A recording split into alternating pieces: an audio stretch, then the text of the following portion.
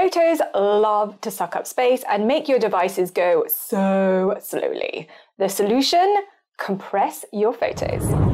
Hi, I'm Littlecott, the photo organizer, and I'm all about helping you preserve and share your precious photo and video memories without getting overwhelmed. If you're looking to rediscover life's special moments and protect them for future generations, then be sure to subscribe and click that bell to be notified every time I release a new video.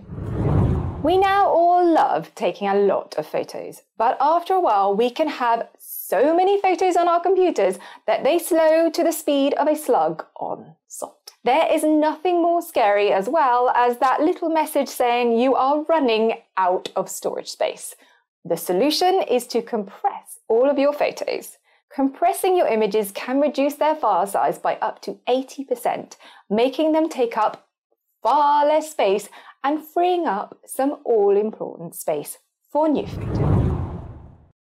Why compress your photos? So, what are the benefits of compressing your photos? Obviously, it will reduce the file size so you have more space on all of your devices. But it will also make them load quicker on any websites or content you load them into. And the opposite you might think happens when it comes to quality. It will actually improve the image quality because of the way the compression algorithms work. They are designed to remove anything that is unnecessary or useless data in your files while keeping all the essential stuff. For the Mac.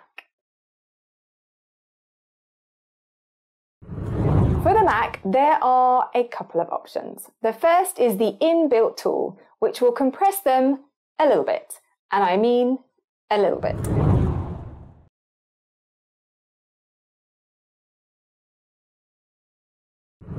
To use the built-in tool, open up Finder, go to the images that you want to compress, select them, and then right-click or control-click, however you've set up your Mac selection options, and then in the menu, select Compress.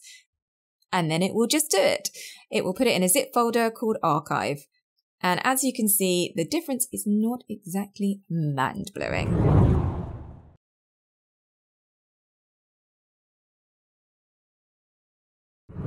So to make some more savings, we need to look at an app. For the Mac, I like ImageOptim, which is free and you can compress files up to 50%. So open up the app, but before you drag any photos into the data window, you need to change some of the settings and make sure you don't lose some of that really important data. So go to ImageOptim and select Preferences. Then untick Strip JPEG, as believe me, that is data you're gonna wanna keep. And change the quality and optimization levels to whatever you want. And then you just need to drag and drop the files and they will be compressed in a jiffy. If you want to keep the original size, because this is all about saving space on your computer, you could drag and drop them onto an external hard drive and then you've still got the originals. For the PC,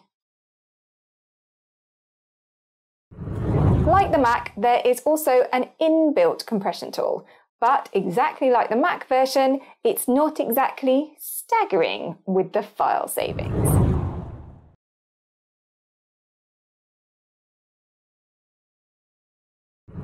So open the folder that contains the images that you want to compress in File Explorer. Select all the images and right-click.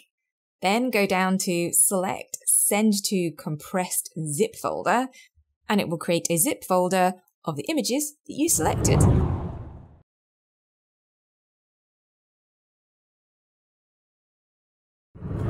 So we need to go and have a look at another app as well. A simple and to the point one for the PC is the Mass Image Compressor. To compress the files, you simply point it to the folder of photos you want to compress. Select your compression parameters for quality and dimensions, and it will recommend a folder to compress the files into, or just press go and it will put them in the same folder that they are in. You can then even move the high resolution files to a separate hard drive or delete them if you don't need them. Just look at that space saving. Bonus tip for your iPhone. For all those iPhone users out there, I have a top tip to save you space on your phone. Make sure you are not storing the originals on your phone. Don't know if you are? Then head on over to the settings. So head on over into the settings and select photos. And make sure that optimize iPhone storage is ticked. This means that your photos library will stay in the iCloud until you want to look or send a photo. So essentially, you are compressing your photos catalog. So there you have it, why and how to compress your photos on your Mac and PC. Do you know any other great tools to help you save space on your computer from your space-sucking photos? Leave them in the comments below. Are you struggling to actually start organising your photos and videos? Don't know where to start? I have put together a simple, straightforward, quick start guide to organising your photos that's linked in the description below.